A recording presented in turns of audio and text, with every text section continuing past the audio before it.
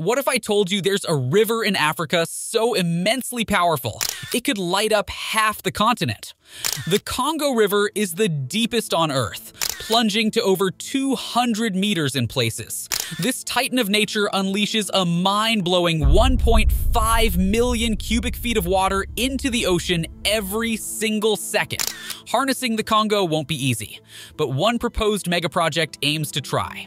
The audacious $80 billion Grand Inga Dam could generate enough electricity for millions of energy-starved Africans. But at what cost? Massive dams reshape landscapes and displace communities. Could this environmental and social sacrifice be worth the power produced? Many have visited the legendary Inga Falls, site of the proposed dam. What they discovered left them in awe of nature's force, yet wary of mankind's ambitions. This is the story of the Grand Inga Dam project, a lightning bolt of promise and peril for the heart of Africa. By the end, you'll see wonders and warnings that will challenge everything you thought you knew about powering dreams. The Congo River is the beating heart of Africa, pumping life through the continent. It flows through ancient forests where gorillas still roam. The river sustains isolated villages and growing cities alike. This mighty waterway has shaped both the landscape and the people of Central Africa for countless generations. It determined the rise and fall of kingdoms, the movements of tribes. The Congo River enabled commerce and discovery, carried timber and diamonds, endured despite exploitation and calamity. The origin of the Congo River lies deep in Africa's interior, over 700 kilometers from the Atlantic Ocean. It begins as a small mountain stream in the hills of Zambia's north. Gathering tributaries like veins collecting blood, the Congo builds force as it travels across savannas and woodlands. Great rapids form in the river's lower stretch, including the iconic Inga Falls. Here, the Congo heartbeat quickens, racing towards the Atlantic. But the journey does not end at sea. The river's outflow powers an ocean current that circles Africa's west coast, bringing life-giving nutrients before curving back towards the Congo once more.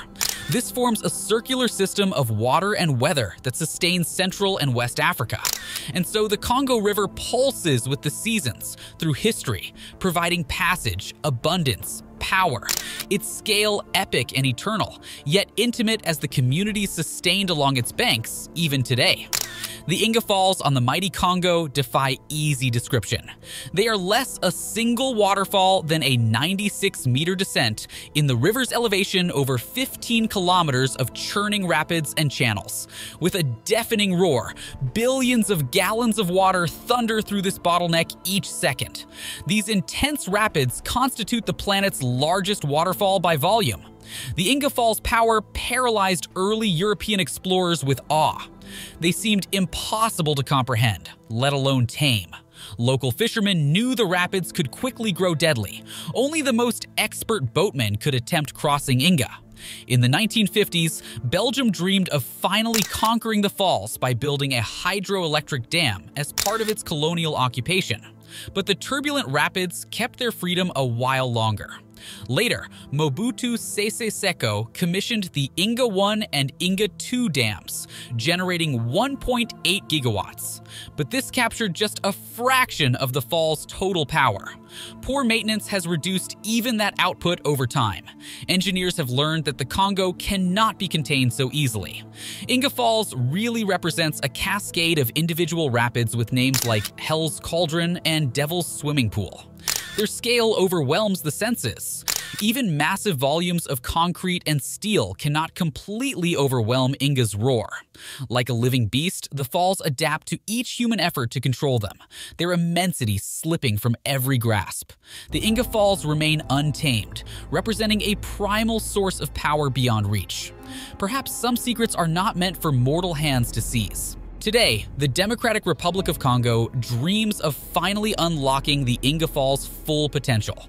The proposed Grand Inga project represents a staggeringly ambitious vision, an $80 billion megaproject to generate 40 gigawatts of power.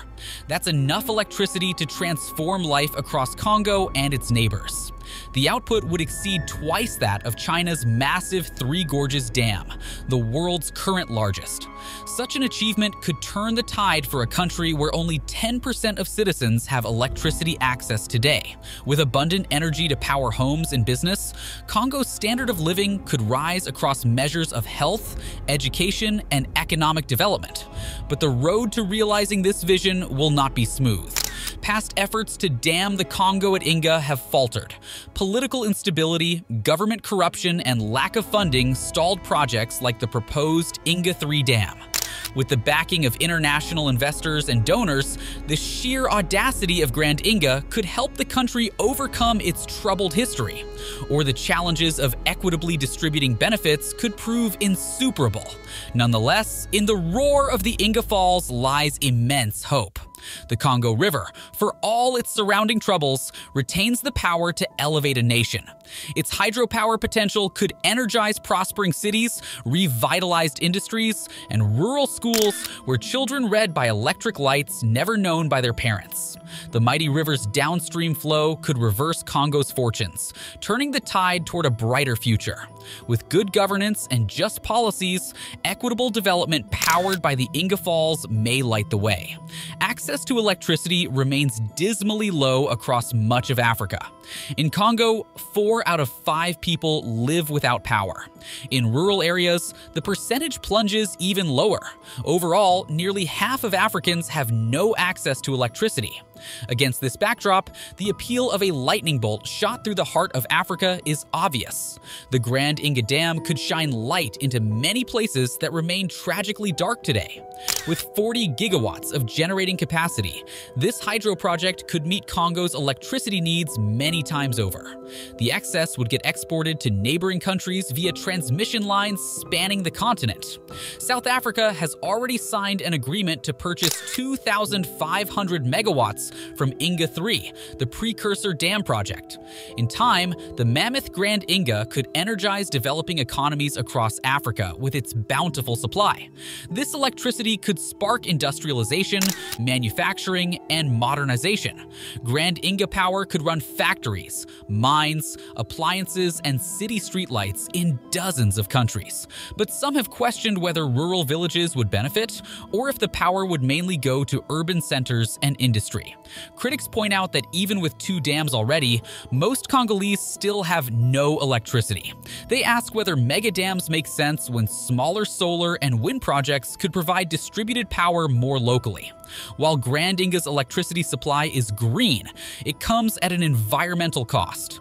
The dam's vast reservoir would submerge 67 square kilometers of land along the Congo River. Forest would disappear underwater, wildlife would lose habitat, and the human toll would also be immense. An estimated 35,000 villagers would need relocation away from their flooded farms and homes in the dam's shadow. This community displacement mirrors a larger trend with mega dams worldwide. The Three Gorges Dam forced over 1 million Chinese villagers to evacuate as their lands were swallowed by the rising reservoir. Critics call this environmental injustice. Beyond the direct flooding, the dam's impacts on the Congo River ecology could be severe. The river's flow would be drastically altered by the diversion of water into the artificial reservoir. Sediment and nutrients normally carried downstream would be trapped behind the dam instead. The environmental group International Rivers warns that the Congo's plume, a nutrient-rich area where the river meets ocean, would be compromised. This could disrupt coastal fisheries and a region of high marine biodiversity. For those whose lives and livelihoods depend directly on the river's natural rhythms, the changes could prove devastating, and endangered species like bonobos could also suffer under the ecological shift. With such wide-ranging impacts, can the Grand Inga Dam deliver electricity to millions without compromising communities and Congo's natural heritage? Its results may depend on how equitably costs and benefits are balanced. The Congo River has witnessed both great beauty and immense suffering over the centuries. Once the heart of Africa's slave trade, plundered for rubber and ivory, the Congo retains scars of exploitation. Yet the river endures, eternal, indifferent to man's ambitions. It continues its ancient course from rainforest to sea. But now human dreams insist again. Dreams of illumination. Vast dams and power lines imagine conquering the deep jungle, as though technology alone holds the solutions. But will the Grand Inga's bright promise only repeat history's abuses? Or can true progress include all Congolese, along with their homeland's natural gifts? This remains the challenge. Congo's poor have already suffered enough without electricity, but simply flooding their forests and fields again cannot be progress. There must be a better way. With ethics and vision, sustainable energy for all can still be achieved. If implemented with care, the Grand Inga Dam could help transform life from Kinshasa to Kisangani, or its weight could prove crushing. As the roar of Inga Falls reminds, the quest to light the heart of Africa cannot ignore the human hearts living there as well. Their hopes and homeland light the way. Progress must flow from people, not just megawatts. The mighty Congo need not be conquered again. Instead, it can be cooperated with. Working alongside the river's rhythms and resources, sharing its power equitably, Africa's greatest waterway can finally illuminate the continent it has nourished for millennia. The Grand Inga Dam represents both promise and peril. With wisdom and justice, its roaring turbines could leap beyond history's darkness, powering Africa's dreams sustainably at last.